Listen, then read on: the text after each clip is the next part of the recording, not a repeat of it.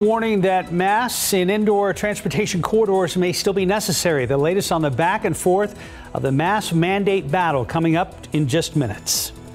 Plus, later in the show, we're going to hear from the CEO of a local nonprofit that traveled to Poland to help the people of Ukraine. He's going to share his group's firsthand experience at the scene of a war and the importance of volunteers during this time. And almost 9 o'clock on your Thursday morning. Lots of clouds, a few sprinkles perhaps out there, and a decent chance of rain in the extended forecast. We will get Justin's take coming up. Live from KSAT 12. Good Morning San Antonio starts right now. And a good morning to you. It is Thursday. It is April 21st, and we just want to let you know we are standing by for an ABC News special report. That's right. For now, we're starting off human. We'll be checking in with Justin later on as well. But for now, let's look at today's 9 at 9.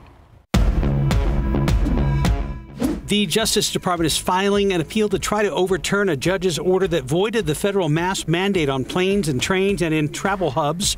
The notice came minutes after the CDC asked the DOJ to appeal the decision handed down by a federal judge in Florida earlier this week.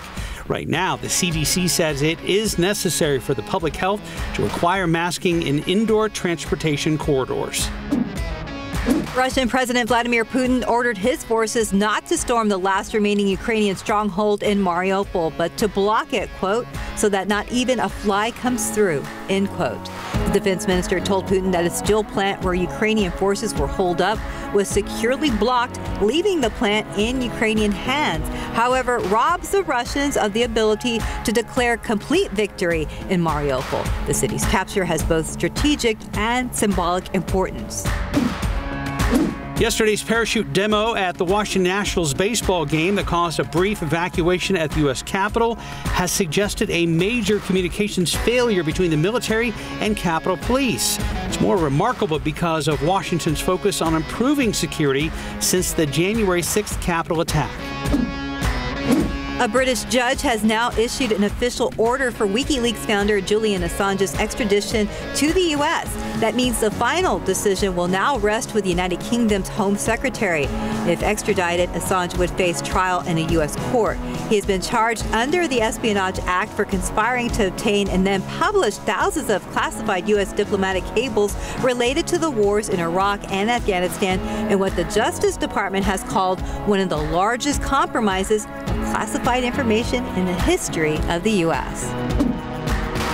A state investigation has found the Rust movie crew willfully violated safety rules on the New Mexico film set last October.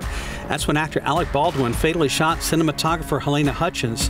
The report says the film's production management team knew gun safety procedures were not being followed, and the crew demonstrated plain indifference to employee safety.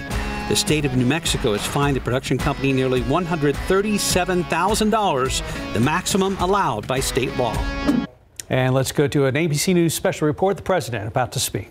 My cabinet members, including the Secretary of Treasury and others, and we had a good discussion. I've talked about what I'm about to tell you about today, as well as he was thanking the American people for their support, understands it's significant, and we talked about keeping everyone together in terms of Europe, the European Union, and others in the effort to stop Putin's brutality. But before I head out to the West Coast, I want to quickly update the American people on the latest steps we're taking to support the people of Ukraine and to hold Putin accountable for his brutal and bloody war. Russian forces have retreated from Kyiv, leaving behind them a horrifying evidence, and you've seen it, you reported it, your folks. And by the way, I don't say this often, but I think we should give enormous credit to the folks with your agencies that are on the ground in Ukraine, in these spots, and they're really, I've spoken to several of them, we owe them. But uncovering these evidences of their atrocities and war crimes against Ukrainian people is so clear to the whole world now. Now they've launched and refocused their campaign to seize new territory in eastern Ukraine. And we're in a critical window now of time where they're going to set the stage for the next phase of this war. And the United States and our allies and partners are moving as fast as possible to continue to provide Ukraine the forces that they need, the weapons they need, the equipment they need, their forces need to defend their nation. Last week, I signed an $800 million package of security assistance to Ukraine that included new capabilities like artillery systems and armored personnel carriers, equipment that is responsive to Ukraine's needs and tailored to support the intensified fighting in the Donbas region, which is a different war than in other places because both topographically it's different. It's flat, it's not in the mountains, and it requires different kinds of weapons to be more effective. Today, I'm announcing another $800 million to further augment Ukraine's ability to fight in the east, in the Donbas region. This package includes heavy artillery weapons, dozens of howitzers, and 144,000 rounds of ammunition to go with those howitzers. It also includes more tactical drones. In the past 2 months, we've moved weapons and equipment to Ukraine at record speed. We've sent thousands of anti-armor and anti-missile helicopters, drones, grenade launchers, machine guns, rifles, radar systems. More than 50 million rounds of ammunition had already been sent. The United States alone has provided 10 anti-armor systems for every 1 Russian tank that's in Ukraine, a 10-to-1 ratio. We're sharing and will continue to share significant timely intelligence with Ukraine to help defend them against Russian aggression.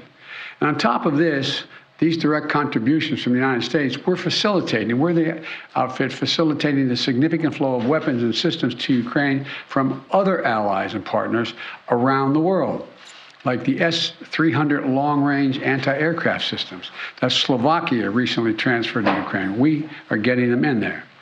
We won't always be able to advertise everything that our partners are doing to support Ukraine and fight for freedom, but to modernize Teddy Roosevelt's famous advice, sometimes we will speak softly and carry a large javelin, because we're sending a lot of those in as well. But we're not sitting on the funding that Congress has provided for Ukraine.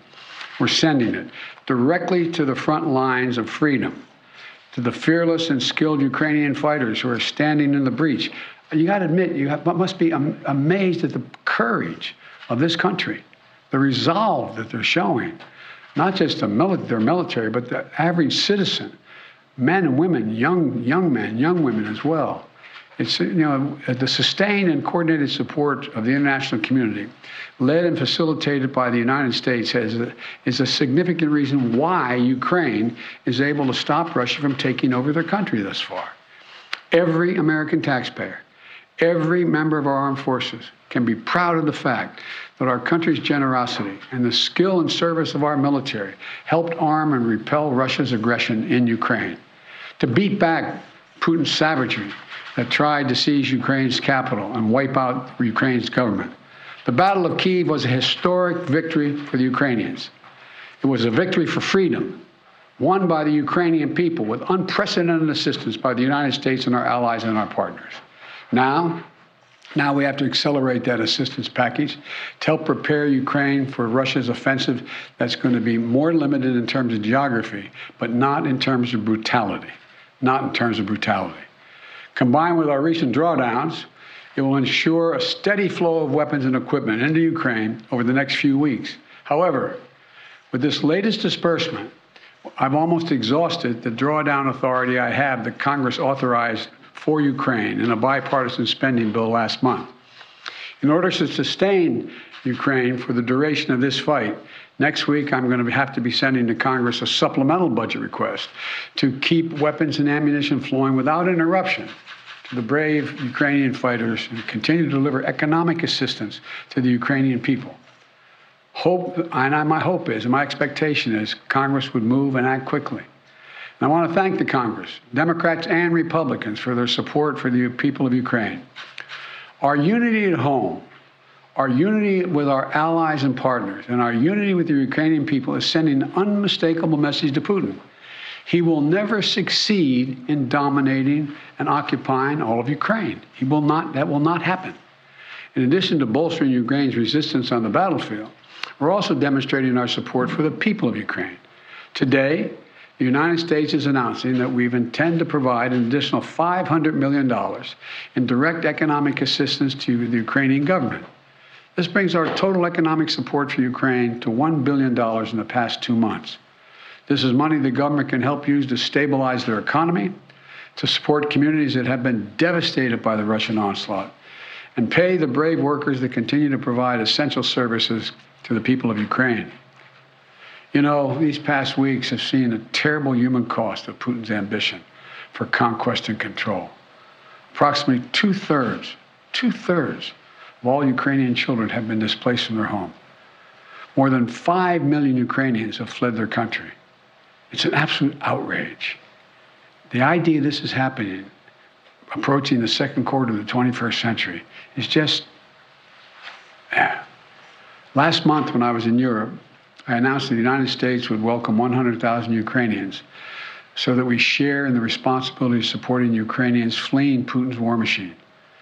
We've already welcomed tens of thousands of Ukrainians to the United States, and today I'm announcing a program, Unite for Ukraine, a new program to enable Ukrainians seeking refuge to come directly from Europe to the United States. This new humanitarian parole program will complement the existing legal pathways available to Ukrainians, including immigrant visas and refugees processing. It will provide an expedient channel for secure legal migration from Europe to the United States for Ukrainians who have a U.S. sponsor, such as a family or an NGO. This program will be fast, it will be streamlined, and will ensure the United States honors its commitment to go to the people of Ukraine and need not go through our southern border. We're also continuing to ratchet up the pressure on Putin and further isolate Russia on the world stage. Yesterday, the Treasury Department rolled out additional measures to crack down on the entities and individuals attempting to evade our unprecedented sanctions, not just ours, but throughout the West. Today, I'm announcing that the United States will ban Russian-affiliated ships from our ports, as they did in Europe. That means no ship that sails under the Russian flag or that is owned or operated by a Russian interest will be allowed to dock in a United States port or access our shores. None. This is yet another critical step we're taking in concert with our partners in the European Union, the United Kingdom, Canada, and further to deny Russia the benefits of international economic system that they so enjoyed in the past. We don't know how long this war will last, but as we approach the 2-month mark, here's what we do know. Putin has failed to achieve his grand ambitions on the battlefield. After weeks of shelling Kyiv, Kyiv still stands. President Zelensky and his democratically elected government still remain in power. And the Ukrainian armed forces, joined by many brave Ukrainian civilians, have thwarted Russia's conquest of their country. They've been bolstered from day one by an unstinting supply of weapons, ammunition, armor, intelligence from the nations of the free world, led by us, the United States. As Russia continues to grind out the military advances and the brutalities against Ukraine, Putin is banking on us losing interest. That's been my view. You heard me say this from the beginning. He was counting on NATO, European Union, our allies in Asia, cracking, moving away. He's betting on Western unity will crack. He's still betting on that. And once again, we're going to prove him wrong. We will not lessen our resolve. We're going to continue to stand with the brave and proud people of Ukraine. We will never fail in our determination to defend freedom and oppose tyranny. It's as simple as that. So again, I want to thank the American people. Thank the American people for their support of the Ukrainian people. This is our responsibility, it seems to me, and we've been able to hold the whole world together in this effort. So thank you very much. Thank you. Mr. President, what does I'm going to take just one or two questions. I got a plane to catch. What does Putin claiming control over Mariupol mean? How significant is that? Well, first of all, it's questionable whether he does control Mariupol. One thing for sure we know about Mariupol, he should allow humanitarian corridors to let people on that steel mill and other places that are buried under rubble to get out. That's what any head of state would do in such a circumstance. And so there is no evidence yet that Mariupol is completely fallen. Mr. President, on Title 42, sir, are you considering delaying lifting Title 42? No, what I'm considering is continuing to hear from well, first of all, there's going to be an appeal by the Justice Department. because as a matter of principle, we want to be able to be in a position where if in fact it is strongly concluded by the scientists that we need Title 42, that we be able to do that. But there has been no decision on extending Title 42. Thank you. Mr. President, how long can the U.S. maintain the level and pace of this military support for Ukraine? Well, we have the capacity to do this for a long time. The question is, are we going to continue to maintain the support of the international community and keep the pressure on Putin to prevent him from overrunning the country, number one, and number two, make sure we continue to maintain the economic sanctions, which over time, and we're beginning to see it, are devastating their economy and their ability to move forward. So the most important thing right now is maintain the unity. So far, so good. Thank you very much. Mr. President, President Biden at the White House talking about. All right, President Biden reporting from the White House, updating us on this new $800 million aid package to Ukraine, including artillery and more ammunition. The president announcing so far the United States has provided more than 50 million rounds to the Ukrainian armed forces thus far. We look for much more on the president's speech and a breakdown of the new aid package coming up at our later newscast and our World News Tonight with David Buer. And also we had to break into programming, which broke into our news update, the 9 at 9. If you want to catch that, it's on KSAT's YouTube page. And for now, we'll be right back. Hi, welcome back. It's 9:17. It's been a pretty humid morning so far. Waiting on some rain, 9:18. It is a Thursday, and if I recall, that's our update day on the drought monitor. It is, and it's like, you know, every Thursday, it just gets worse, it feels like. But we do need to update you on where we are on the drought. 87% of the state in drought, and across South Texas, it continues to grow, the drought that is. You see the red colors, that represents extreme. When you get into this maroon color, that is exceptional, and that's as high as we go when it comes to ranking these droughts. So basically San Antonio and points west, it's a bad situation. We did get a little bit of rain this week in places like Del Rio, thankfully a place that needed it very badly. And if you're watching us from east to San Antonio, hey, you're not out of the woods either. I mean, we've got severe drought there stretching all the way to our eastern counties. And as we look at the reservoirs, the area reservoirs and lakes, the numbers aren't great here either. Medina Lake, 20% full. It's down 54 feet, down 16 feet from last year. Canyon, which is a pretty steady level lake, it's at 97%, so still doing okay. Choke Canyon, 40%. And then Amistad, 44%. It's down 55 feet and down 7 feet from last year. So all of these reservoirs could use some rain, and we do have some in the forecast, and it's looking better and better, more promising as we get into next week. But we've got to wait about 4 days here before that happens. Cloud cover, fairly expansive this morning. Covers the entire viewing area, so it'll take some time for this to break up. We've had some light drizzle here and there, but that has not been a big issue. Temperature-wise, 72 Boulevardy, 75 New Braunfels, 73 in Seguin, 76 down there in Pleasanton, and that's the scene outside. Still cloudy, 77 as I mentioned, Stinson, 74 Kelly, 73 Randolph, and light east-southeasterly winds. Now these winds will pick up again this afternoon and be a little bit gusty like yesterday. Dew points in the 70s. That puts us in the oppressive category, and this mugginess doesn't go away either. We have high pressure sort of parked over the southeasterly wind right into Texas, and there is all that moisture, and it's spreading north now too. So most of Texas dealing with some pretty humid conditions. It's not leading to any rain though. It's just some of those low clouds. That's all we're dealing with this morning. Zooming out, we've got some showers, some storms, and some snow up across the northeast, and then more unsettled weather across the Pacific Northwest. And that's the next storm system. This is the one that hopefully brings us some decent chances for rain. Hot and humid Saturday ahead of a frontal boundary, and then this front sinks south by Sunday evening. 20% chance of some showers and storms late on Sunday, and I think this is probably during the evening hours. And then by Monday, some good chances for rain, 40 to 60% chance of rain, I'd say. Showers and some storms mixed in there.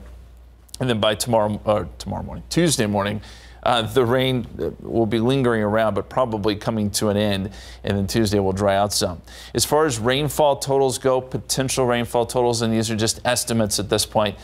The highest totals look to be out west, which is really good news.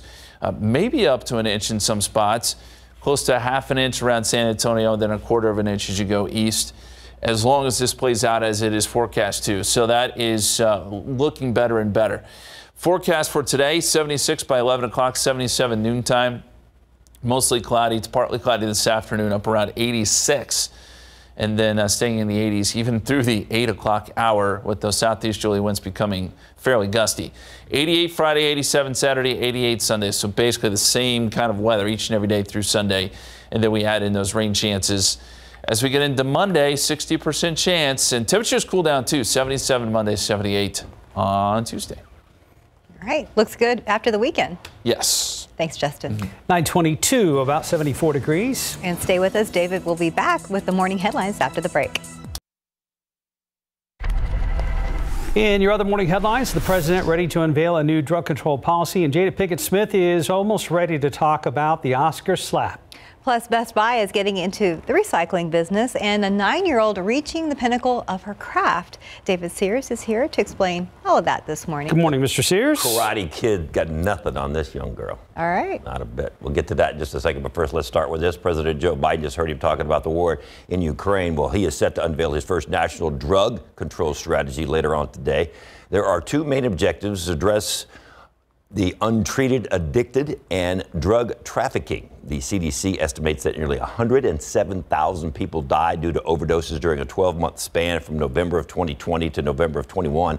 One of the priorities is harm reduction, also access to disorder treatment.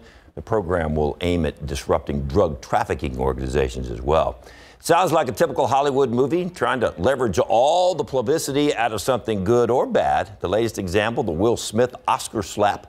Smith's wife, Jada Pinkett, says her family is focused on healing after the Oscar slap. But Pinkett Smith has that Facebook show, Red Table Talk. Apparently a new episode premiered, and she mentioned it, but didn't really go into details because she says that she and her family will discuss the incident on her show when the time is right. So what do you got to do? You got to keep watching the show. Remember during the Oscars, Chris Rock told a joke about Pinkett's baldness. Of course, it stems from a medical condition. Will Smith walked up on stage and slapped him. Smith has since resigned from the Academy, and they banned him from attending any Academy events for the next 10 years. Best Buy now buying into recycling your old electronics. The company will send someone to your house, and they'll haul off up to 2 items per visit. Sounds pretty good, doesn't it? They are calling it the Best Buy Standalone Haul-Away Service. I want to see them paint that on the side of a truck. They will come get TVs, washing machines. They'll pick up small items like laptops and game consoles. So what's the catch, you ask? Glad you asked, because it ain't cheap. They will charge you $200 a pickup. Then there's the opportunity for them to make a little bit more money if they fix up the old appliances and computers and resell them. The store does say it is the largest collector of e-waste in the country. And finally, I want you to meet Sufina Grajo from Rhode Island. She is 9 years old, and she only weighs 64 pounds, and she is one of the top-ranked Brazilian jiu-jitsu competitors in the world. She started learning the art of jiu-jitsu just 2 years ago. Now she competes in tournaments and wins and wins and wins. She competes against boys and girls. She is ranked 15th in the 18 and under age group, and she is headed off to an international competition in Florida this summer. I'm really excited for that because last time I got 3rd place, then the last time I got 2nd place, now I'm trying to go for gold. She's very athletic, you know, and she's very, like, you teach a position and she really want to learn. Now, one of the reasons she says she got into jiu-jitsu is she wanted to be able to protect herself from bullies as she gets older. Oh.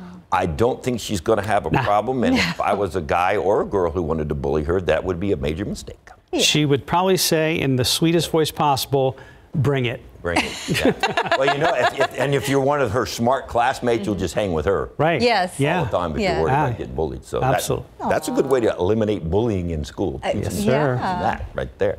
All right. Thank you, David. Right. See you in a bit.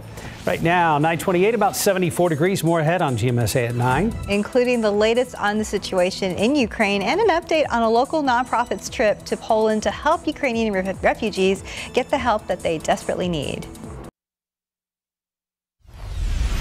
9:32 in bunkers, basements, and shelters. Thousands of Ukrainians are enduring relentless and devastating attacks and airstrikes as Russia presses its offensive across eastern Ukraine.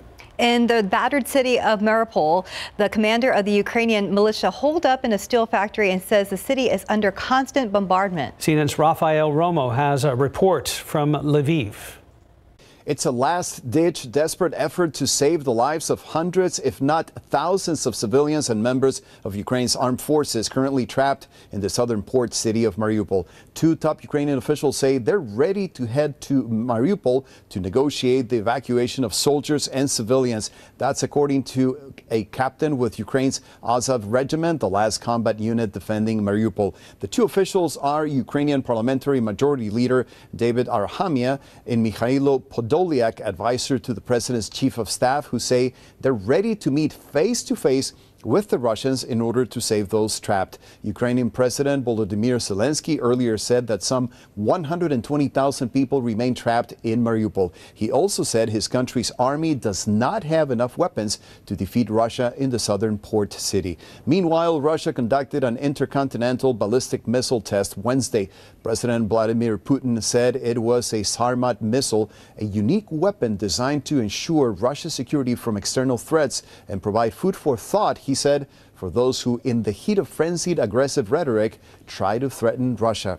Pentagon Press Secretary John Kirby said that such testing is routine and that it was not a surprise that the United States was notified in advance and that the ballistic missile was not a threat to the United States or its allies. European Council President Charles Michel became the latest leader to visit Ukraine Wednesday after visiting Borodyanka, the site where Ukrainian officials found massacred civilians after the Russian withdrawal. Michel said what happened there are atrocities and war crimes. Rafael Romo, CNN, Lviv, Ukraine.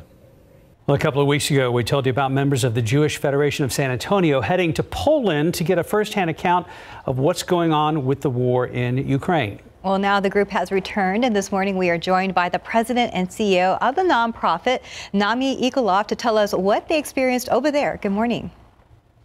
Good morning. Thank you for having me. Thanks for being here, Nami. Good morning to you. Can you tell us about what you saw and what we are not seeing here in the United States in day-to-day coverage? Absolutely. As you just aired, what we're seeing on a day-to-day basis is pretty much the occurrences of the situation in Ukraine in the status of war. What we had the opportunity to see was actually the refugees that are making it out of Ukraine and what's happening with them, how they're being taken care of, the process of being able to help them find some kind of a normal life after escaping the scenes that are being shown right now.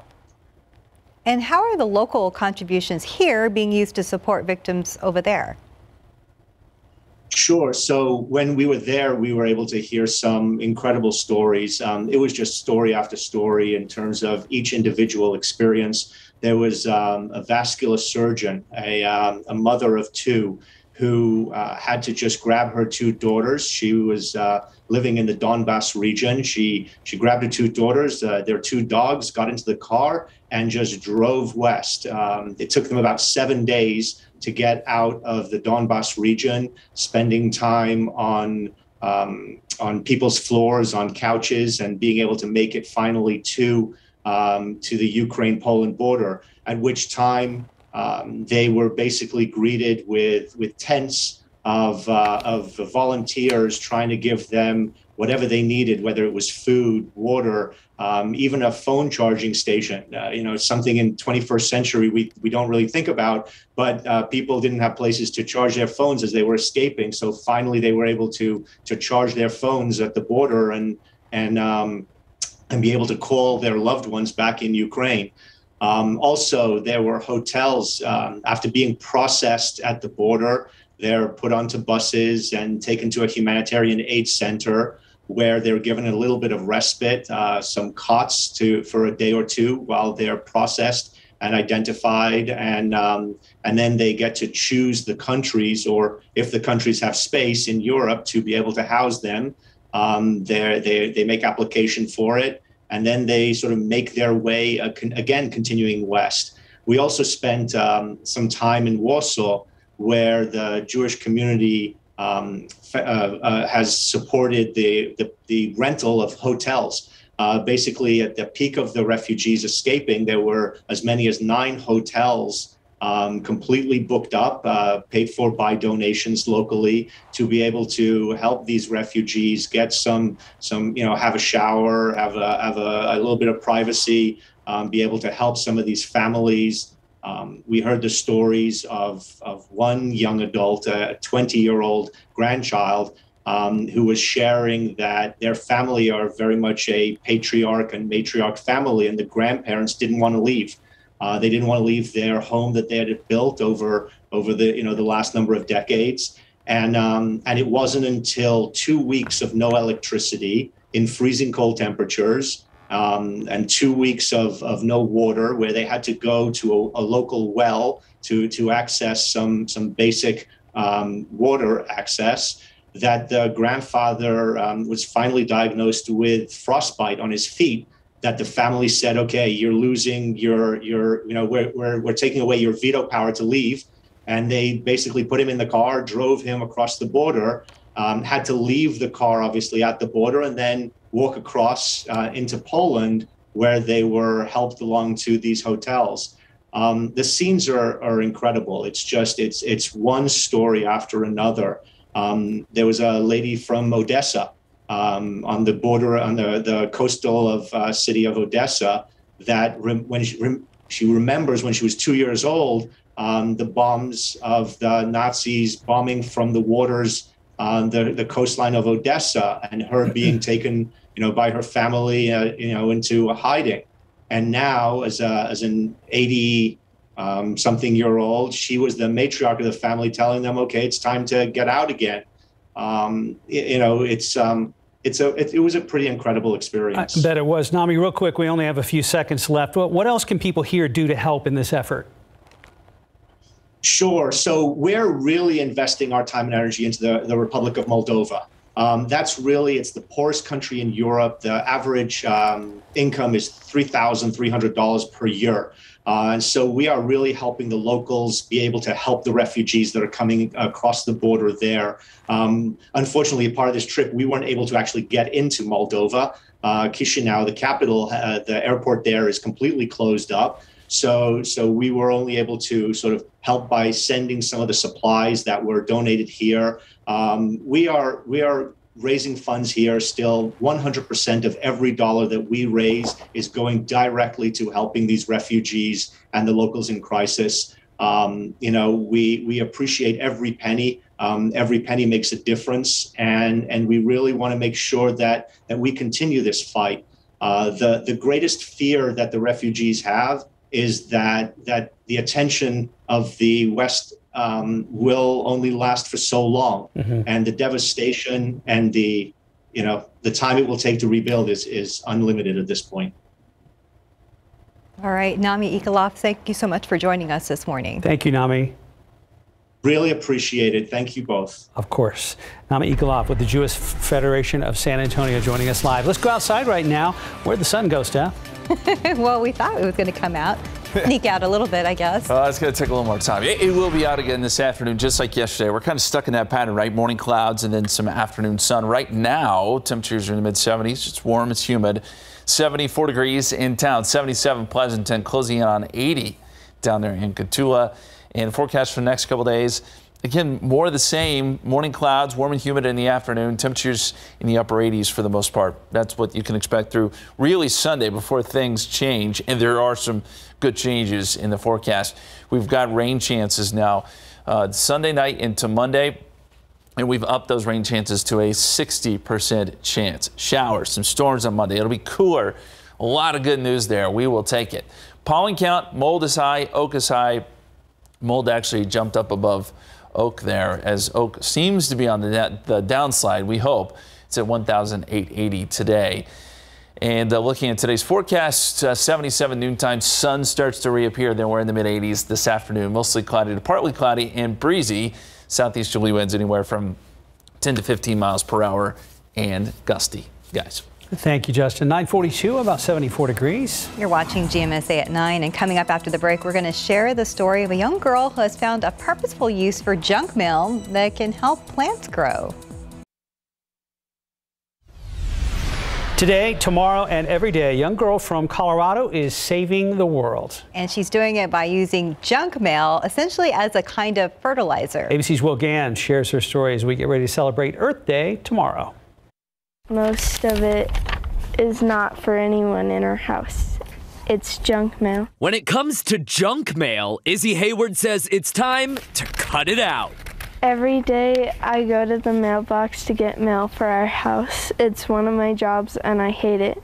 The Colorado 11-year-old writing about it in an essay for school. It's estimated that over 100 million trees are used annually to produce junk mail. Let's make some seed bombs. Izzy doing a little digging of her own and stumbling across this YouTube short from Art's Nursery Garden Home on how to recycle organic material like paper into something called seed bombs, which are great for growing flowers. An idea taking root in the elementary schooler's mind. Could junk mail be turned into seed bombs? This one is already sprouting, but you just throw it out somewhere and it starts growing. Or if it rains, it breaks open. Izzy teaming up with her grandma to cut the junk mail into pieces and blend it with water, packing the pulp into a cheesecloth with soil and seeds, draining it, and leaving it to dry for 24 hours. After that, like Izzy says, you can literally just throw it into the wilderness, and it should sprout. There you go. People are going to think we're littering over here. Izzy's goal is to inspire more people to make seed bombs for their own backyards. As for the companies that make all that junk mail, they don't have to stop sending junk mail. They just need to replant what they cut down. You saw Izzy tossing her seed bombs around her local park, but experts say you can toss them into your home garden or chuck them into alleyways and roadway medians to make some urban areas a little more green this Earth Day. Will Gans, ABC News, New York. You know what I realized yesterday, Steph? Given the setting, in the right place at the right time, Justin Horn looks like a school vice principal. Oh, yeah, right behind you. In the picture you're about to show. See? He does. Everybody, listen, eyes on me, right? You can hear me clap twice.